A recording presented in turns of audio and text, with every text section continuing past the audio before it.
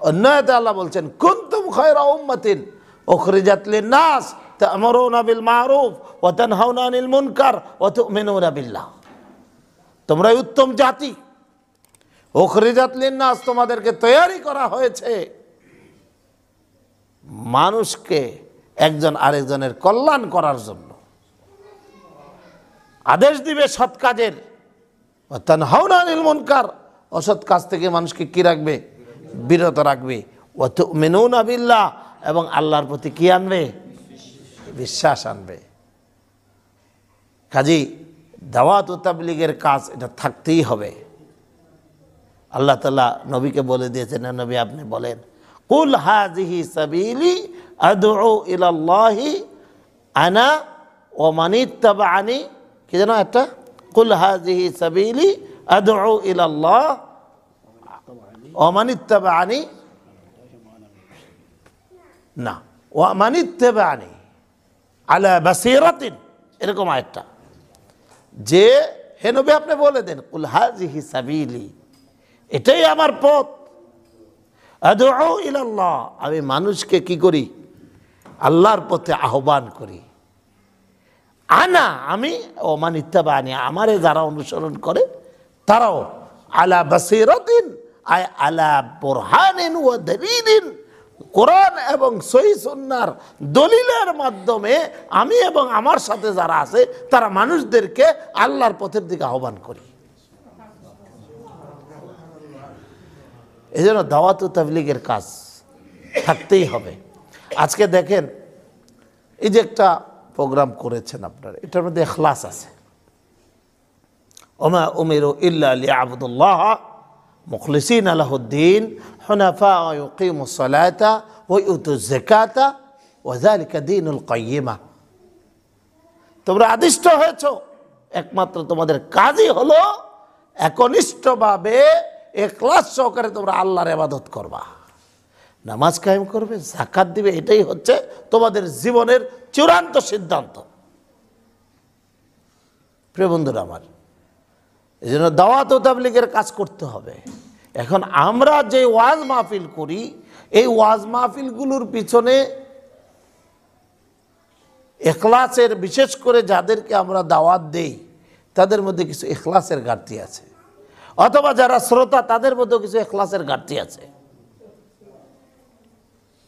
কথাটা হয়তো শুনলে হয়তো অনেক খারাপ লাগতে পারে, কিন্তু ইখলাসের ঘাটতি কোনটা? কারণ আমরা যারা ওয়াজ শুনতে যাই আগে জিজ্ঞেস করি বক্তাকে, ও জিজ্ঞেস করি কিনা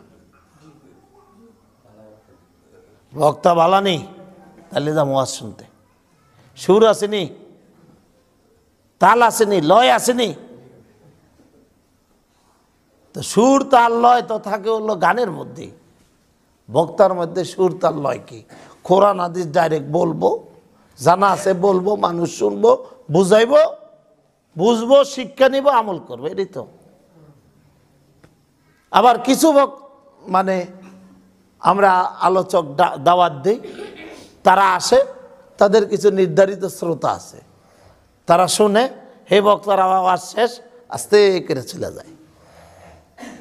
তাহলে এখন ধরেন কথার কথা, আমার বক্তব্য শেষ হলো, এই যে মাওলানা সাহেব আসছেন, আর আমার বক্তব্য শেষে যদি এখান থেকে আপনারা যদি আমার মানুষ তো সবাই আপনারা, এখন এখান থেকে যদি মনে করেন কিছু বিশেষ ব্যক্তি 8 জন 10 জন 15 জন উঠে যায়, এই প্রোগ্রামটার কি অবস্থা হবে? তাহলে ওই শ্রোতাও ট্র্যাডিশনাল, বক্তাও ট্র্যাডিশনাল। আর যদি আমি আমার বক্তৃতার মধ্যে আমি যদি এটাকে সোর্স অফ ইনকাম বানিয়ে ফেলি, যে আমার জীবনে আমি দায়ী ইলাল্লাহ, আমি দায়ী ইলাল্লাহ, আল্লাহর পথে আহ্বান করি, আল্লাহর পথে আহ্বান করতে গিয়ে আমি আমার কোরআন হাদিস, আমার জ্ঞান, আমি যা অর্জন করেছি এটা আল্লাহর জন্য হলো না, টাকা অর্জন করার জন্য হলো। কিয়ামতের কঠিন ময়দানে একটা হাদিস আছে না, সর্বপ্রথম আল্লাহ তাআলা ডাক দিবে আলেম করে, এই তুই কিসের জন্য জ্ঞান অর্জন করছিলি? যে আল্লাহ তোমার সন্তুষ্টির জন্য। না, তুই আমার সন্তুষ্টির জন্য জ্ঞান অর্জন করস নাই, তুই দুনিয়াতে আমার এই জ্ঞান রে ব্যবহার করে টাকা পয়সা অর্জন করার জন্য তুই জ্ঞান অর্জন করেছিলি। সুতরাং তোর এই এলেম, তোর এই জ্ঞান আমি আল্লাহর সন্তুষ্টির জন্য নয়, যা তুই জাহান্নামে। তাহলে সারা জীবনের দায়ী আল্লাহ শেষ, এলেমও শেষ, আমলও শেষ। সারা জীবন যে বকবক করলো, ওই বকবক এর পিছনে ইখলাস না থাকার কারণে চলে গেল কোথায়? জাহান্নামে। ইখলাস। এই জন্য প্রতিটা কাজের মধ্যে, আমার কথা কি খারাপ লাগতেছে? সুতরাং হ্যাঁ, আল্লাহু আকবার, ওয়ালিল্লাহিল হামদ, ওয়ালাকাল হামদু ইয়া রাব, কামা ইয়ানবাগি লিজালালি ওয়াজহিকা ওয়া আযীমি সুলতানিক। রব্বানা লাকাল হামদ হামদান কাসীরান তাইয়িবান মুবারাকান ফি। যা কিছু আছে সব আল্লাহর।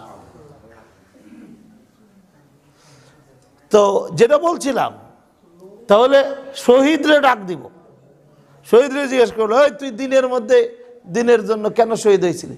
আল্লাহ তোমার সন্তুষ্টি পাওয়ার জন্য। না, তুই আমার সন্তুষ্টি পাওয়ার জন্য তুই শহীদ হস নাই, দিনকে প্রতিষ্ঠা করার জন্য তুই শহীদ হস নাই। তুই এই জন্য শহীদ হইছস যে যাতে করে লোকজন, তুই শাহাদাত বরণ করলে লোকজন তরে শহীদ কয়। কারণ বাংলাদেশে শহীদ শব্দটা এত সস্তা যে একটা হিন্দু মারা গেল তারা কয় শহীদ সমন কুমার লেন, শহীদ স্বপন কুমার লেন। ওয়ালিয়াযুবিল্লাহ। হিন্দু মারা গেল সে নাকি শহীদ হয়। এত সস্তা শহীদ, এত সস্তা। শহীদ ছিল জাফর ইবনে আবি তালেব রাদিয়াল্লাহু তাআলা আনহু, শহীদ ছিল হযরত খাব্বাব রাদিয়াল্লাহু তাআলা আনহু, শহীদ ছিল হযরত সুমাইয়া রাদিয়াল্লাহু তাআলা আনহা, শহীদ ছিল হযরত আমির হামজা রাদিয়াল্লাহু তাআলা আনহা, শহীদ ছিল হযরত আব্দুল্লাহ ইবনে রাওয়াহা রাদিয়াল্লাহু তাআলা আনহু। এরা ছিল শহীদ। শহীদ ছিল হযরত মুসআব ইবনে উমাইর রাদিয়াল্লাহু তাআলা আনহু। এরা ছিল শহীদ। এখন শহীদ এত সস্তা, এত সস্তা, এটা বানাইতে শহীদ সফর কুমার লেন। হিন্দুও শহীদ হয়। ওয়ালিয়াযুবিল্লাহ। যেটা বলছিলাম, শহীদকে ডাক দিব। তো তুই দুনিয়াতে তুই শাহাদাত উপাধি পাওয়ার জন্য মানুষ তাকে শহীদ বলবে, এই জন্য তুই আমার দিনের পথে শহীদ হয়েছ। তোর মনের মধ্যে আমি আল্লাহর সন্তুষ্টি ছিল না, যা তুইও জাহান্নামে যা, এভাবে বলতে থাকবে। ও বন্ধুরা আমার, এই জন্য দাওয়াত ও তাবলীগের পিছনে আজকে মেহনত করতে গিয়ে, পরিশ্রম করতে গিয়ে, আমরা তো অনেক পরিশ্রম করি আপনাদের এই সমাজকে ধরে রাখার জন্য। তারপরও দুষ্ট লোক কিছু থাকে, তারা তো কিছু না কিছু বিরোধিতা করবেই, থাকা দরকারও আছে। বিরোধিতা নাই শয়তানের, কি বলে? ভালো কাজ করতে গেলে কারো পছন্দ হবে, কারো পছন্দ হবে না, এটাই স্বাভাবিক। কিন্তু প্রিয় বন্ধুরা আমার, আমি যেটা বোঝাতে চাচ্ছি যে আজকে নবীর দরজা বন্ধ হয়ে গিয়েছে, কিন্তু ওলামা ইকরামদের আমাদের ইখলাস নিয়ে এগিয়ে আসতে হবে। বর্তমান সমাজ ব্যবস্থাকে অশ্লীলতা, বেহায়াপনা, চুগলখড়ি, গীবত, পরনিন্দা, পরচর্চা, চুরি, ডাকাতি, ছিনতাই, রাহাজানি, জেনা, ব্যভিচার, বেপরদা, এগুলো থেকে আমাদের সমাজকে রক্ষা করতে হলে আমাদের দাওয়াত ও তাবলীগের কাজ আরো বেশি জোরদার করতে হবে। আজকে যুব সমাজের কি অবস্থা? অনেক সময় আমি কিছু হক কথা বলি, অনেকের পছন্দ হয় না। আজকে যুব সমাজ কোথায়? কি তাদের চারিত্রিক বৈশিষ্ট্য? তারা দাঁড়িয়ে প্রস্রাব করে, তারা প্রস্রাব করে পানি নেয় না, পবিত্রতা অর্জন করে না। প্রস্রাব করে যদি পবিত্রতা অর্জন না করে তার পরিণতিটা কি আমরা অনেকে জানি না। ও যুবক ভাইরা, ভালো করে লক্ষ্য করো, তোমরা টাইট ফিট পোশাক পরিধান করো, এমন টাইট জিন্সের প্যান্ট যে এটা বৈশা যদি আপনার প্রস্রাব করে, কারণ তার টাইট প্যান্ট ছিঁড়ে যেতে পারে পিছন দিক দিয়ে। এজন্য দাঁড়ায় প্রস্রাব করে। দাঁড়ায় প্রস্রাব করে কারা বলেন তো? আমি বলি নাই কিন্তু আপনারা বলছেন। আমি বলছি, বললেন কিন্তু আপনারা। ব্যাস খালাস। এটা আমারে দোষ দিতে পারবো না যে মিয়া সাহেব বলছে। হ্যাঁ, সুতরাং প্রিয় বন্ধুরা আমার, আজকে যুবকদের কি অবস্থা? যদি কোনো মানুষ বুঝতো যে দাঁড়িয়ে প্রস্রাব করা কত বড় অপরাধ, কত কবিরা গুনাহ। হ্যাঁ, এটা নিয়ে মাসলা নিয়ে ব্যতিক্রম, ইখতিলাফি মাসলা এটা। কিন্তু আপনি কথা নাই বার্তা নেই, খোলা ময়দানের মধ্যে রাস্তার সাইডে আপনি কুকুরের মতো ছেড়ে দিলেন। এই কোন মানুষের স্বভাব এটা? যেখানে মানুষ হাঁটে, যেখানে মানুষ চলাফেরা করে, সেখানে আপনি কুকুরের মতো প্রস্রাব করলেন, ঠিক কোনো মানুষের স্বভাব পায়? আল্লাহ রসুল সাল্লাল্লাহু আলাইহি সাল্লাম একবার মাররা রাসূলুল্লাহ সাল্লাল্লাহু আলাইহি সাল্লাম বেকবরাইন। কার ফোন? একটু বন্ধ করেন।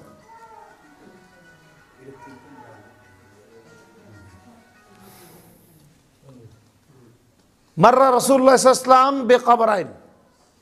একবার রসুল দুইটা কবরের পাশ দিয়ে অতিক্রম করছিলেন। তখন সাহাবীরা তার সাথে ছিলেন। ভালো করে বুঝবেন, এটা আমাদের বুঝার একটা ব্যাপার আছে এখানে। রসুল কবরের পাশ দিয়ে যাচ্ছেন।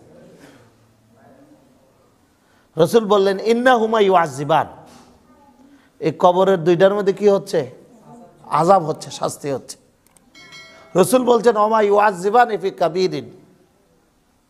কোনো বড় কোনো বিষয়ের, যদিও দুইটাই কবিরা গুনাহ, কিন্তু ওই সামাজিক অবস্থায় কোনো বড় কোনো বিষয়ের কারণে তাদের আযাব হচ্ছে না।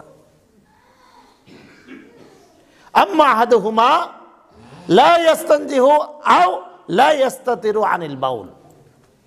এদের একজন প্রস্রাব করে পবিত্রতা অর্জন করতো না, এই জন্য তার কবরে কি হচ্ছে? শাস্তি হচ্ছে। ওয়াম্মাল আখার ইয়ামশি বিন নামিমা। আর আরেকজন চুগলখুরি করে বেড়াইতো, এই জন্য তাদের কবরে শাস্তি হচ্ছে। এই জন্য রাসূল অন্য হাদিসে বলছেন যে অধিকাংশ মানুষের কবরের আযাবের কারণ হবে সে প্রস্রাব পায়খানা করে সে ঠিকমতো পবিত্রতা অর্জন করে নাই, এই জন্য তার কবরে আযাব হবে। এই জন্য রাসূল নির্দেশ দিয়েছেন, ইস্তানজিহু আনিল বাউল। তোমরা যখন প্রস্রাব করবা তোমরা পবিত্রতা অর্জন করবা। আর যদি পবিত্রতা অর্জন না করো তাহলে মনে রাখবা এটাই একমাত্র বেশিরভাগ কারণ হবে ওই কবরের মধ্যে তাদের শাস্তির কারণ, যে তারা প্রস্রাব করে পবিত্রতা অর্জন করতো না। এই জন্য যুবক ভাইরা, এই জন্য দাঁড়িয়ে প্রস্রাব তুমি বাথরুমে করতে পারো, অনেকে জায়েজ বলেছেন, কিন্তু ওইটাও খেলাফত তাকওয়া, তাকওয়ার খেলাফ। অনেক সময় হয়তো আমাদের টাইট প্যান্ট থাকে, ওটা খুলে বাথরুমে বসে প্রস্রাব করতে অসুবিধা হয়, বিশেষ করে লো কমর যেগুলো আছে, সেই ক্ষেত্রে আমরা হয়তো দাঁড়িয়ে করতে পারি, কিন্তু খুব সাবধান। আর দাঁড়িয়ে যদি কেউ কন্টিনিউ প্রস্রাব করে তাহলে তার কিডনি এফেক্ট করতে পারে, মেডিকেল সায়েন্স দ্বারা প্রমাণিত। এই জন্য যুবক ভাইরা, আমাকে বলা হয়েছে যুবকদের সম্পর্কে কিছু কথা বলতে। তো আমি যুবক ভাইদের তোমাদেরকে এই শিক্ষাটা আজকে জানিয়ে দিতে চাই, তোমরা খবরদার, খবরদার কেউ দাঁড়িয়ে প্রস্রাব করবে না। আর যদি প্রস্রাব করো তাহলে অবশ্যই পবিত্রতা অর্জন করতে হবে। সেটা কাছে যদি পানি পাওয়া যায় পানি, নাইলে টিস্যু রাখতে হবে সাথে, টয়লেট টিস্যু রাখতে হবে, যাতে করে নিজের নাপাকিটা নিজের কাপড়ে না লাগে। কারণ তুমি তো মুসলমানের সন্তান, তোমাকে তো 5 ওয়াক্ত নামাজ আদায় করতে হবে। যুবকদের প্রতি আমার এই একটা দিক নির্দেশনা। আর আজকে এখন অনেক ওয়াজ মাহফিলগুলোতে যুবকরা অংশগ্রহণ করছে, আলহামদুলিল্লাহ, তারা ভালো কাজে সহযোগিতা করছে, তারা 5 ওয়াক্ত অনেকে সালাত আদায় করতেছে, তারা অনেকে মুখে দাড়ি রাখছে, এটা অবশ্যই প্রশংসার দাবি রাখে।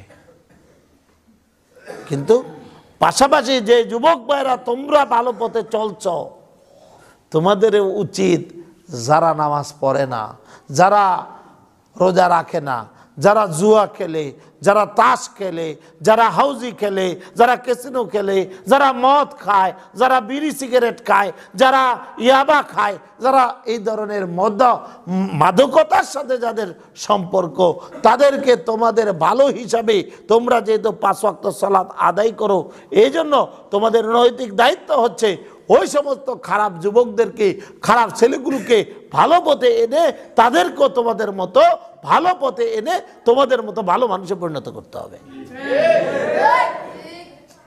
আর যদি না করো তাহলে ওই যুবকরা তোমার সাথী এক সময় ছিল, তুমি ভালো পথে চলে আসছো, এখন তাদের সাথে তোমার সম্পর্ক নাই, তারাই তোমার কিয়ামতের দিন আটকায় দেব। যে আমার বন্ধু ছিল, একসাথে চলাফেরা করেছি, লেখাপড়া করেছি, সহপাঠী ছিলাম, একসাথে চলছি ফিরছি, কিন্তু আমাকে ভালো পথে চলার দাওয়াত দেয় নাই, অতএব তখন তোমাকে আল্লাহ তাআলা আটকে দিবেন। এই জন্য আল্লাহ তাআলার নির্দেশ এটা শুধু মানে বয়োবৃদ্ধ বা ওলামা ইকরামদের জন্য নয়, আবাল বৃদ্ধ বিনিতা সকলের জন্য এই দাওয়াত। দাওয়াতি কাজ খালি আলেমরা করবো এটাও না, আমরা যে যতটুকু জানি ততটুকু যে জানে না তাকে জানিয়ে দেওয়া, এটা আমার দাওয়াত ও তাবলীগের কাজ। দায়ীল আল্লাহর কাজ সকলকেই করতে হবে। কথা বুঝতে পারছেন কিনা? আরেকটা জিনিস, দোকানপাটে বসে আমরা যে কত অযাচিত কথা বলি, কত গীবত করি, কত চগলখড়ি করি, কত সময় আমরা অপচয় করি, এই সময়ের হিসাবটা দিতে হবে না আল্লাহর কাছে? সময়ের হিসাব দিতে হবে আল্লাহর কাছে। তোমার জীবন তুমি কি কোন পথে ব্যয় করছো? ভালো পথে না দোকানপাটে, হাটে বাজারে, রাস্তাঘাটে আড্ডা দিয়ে অযথা গল্প করে তুমি তোমার সময়কে অতিবাহিত করছো? জিজ্ঞাসা করা হবে। ওয়ান শাবাবিহি ফিমা আবলাহু, যুবকদেরকে জিজ্ঞাসা করা হবে সে তার যৌবনকালকে কোন পথে ব্যয় করেছে। যারা ব্যবসা বাণিজ্য করে, চাকরি বাকরি করে, যারা আয় রোজগার করে, তাদেরকে জিজ্ঞাসা করা হবে ওয়ান মালিহি মিন আইনা ইকতাসাবাহু ওয়া ফিমা আনফাকাহু, কোত্থেকে সে সম্পদ অর্জন করছে, কোথায় সে ব্যয় করছে, হালাল পন্থায় সম্পদ অর্জন করেছে না হারাম পন্থায় সম্পদ অর্জন করেছে, এটা তাকে জিজ্ঞাসা করা হবে কিয়ামতের দিন। ওমাযা আলিমা ফিমা আমিলা, যতটুকু জানলো ততটুকু সে আমল করলো কিনা তাও জিজ্ঞাসা করা হবে। আপনি জানেন 5 ওয়াক্ত সালাত আদায় করার পর যায় ফজরের আজান দিলে আপনি ঘুমাই রইলেন, জিজ্ঞাসিত হবেন না? ওই অবস্থায় যদি আপনি মারা যান, আজানটা শুনছেন, এই কঠিন শীত, কনকনে শীতের মধ্যে উঠতে ইচ্ছা করে না, আরে ফজরের সময় ঘুমটা মনে হয় যেন সারা রাত্র যতটুকু ঘুম না হয়, ফজরের সময় যেন ঘুমটা আরো বেশি গভীর হয়। আজান শুনছি, একটু পরে উঠমুনে, সময় তো আছে ওই আধা ঘন্টা, উঠমুনে পরে উঠমুনে কইতে গিয়া দেখি জানালাদা সূর্য উকি মারতেছে, মুসলমানের ফজরের সালাত শেষ হয়ে গেল। ফজরের সালাতের যে ব্যক্তির দিনের শুরুটা আল্লাহর গুণকীর্তন, আল্লাহর সালাত আদায়ের মাধ্যমে শুরু হয় নাই, তার চাইতে আল্লাহর জমিনের উপরে, আল্লাহর আকাশের নিচে তার চাইতে দুর্ভাগ্যবান ব্যক্তি আর দ্বিতীয় কেউ নেই। এই জন্য যুবক ভাইয়েরা আমার, বিশেষ করে আমি যারা অভিভাবক আছেন তাদের দৃষ্টি আকর্ষণ করতে চাই। আজকে আমরা ছেলে মেয়েদের খবর নেই না, তারা কোথায় যায়, কার সাথে মিশে, কি করে, এত রাতে কেন বাড়িতে ফিরলো, কোনোদিন জিজ্ঞাসা করি না, কোনোদিন জিজ্ঞাসা করি না বাবা তুমি কোথায় গিয়েছিলা, কার সাথে গিয়েছো, কি করেছো এতক্ষণ। পরিবারের কাছে যদি সন্তানের জবাবদিহিতা নিশ্চিত না করা যায়, এই সন্তানকে মানুষ করা যাবে না। এই জন্য বাবা মায়ের নৈতিক দায়িত্ব হচ্ছে, বাবা যদি সন্তানের সংসারের কর্তা ব্যক্তি হন, তাহলে বাবার নৈতিক দায়িত্ব হচ্ছে সন্তান কোথায় গেল, কার সাথে মিশে, স্কুলে যাক, কলেজে যাক, মাদ্রাসাতে যাক, ভার্সিটিতে যাক, যেখানে যাক সেখানে যাক, কোনো অসুবিধা নাই, কিন্তু সন্তান কার সাথে মিশে, কোথায় যায়, কি করে, সারাদিন কি টোটো কোম্পানির ম্যানেজার হয়ে ঘুরে, নাকি লেখাপড়া করে, না হুন্ডার পিছনে হুন্ডা চালাইতে চালাইতে সারাদিন তার চলে যায়। আজকাল যুবকদের হাতে হুন্ডা যদি পড়ে তারা কিন্তু আর দিশেহারা হয়ে যায়। ওরা কি হ্যাঁ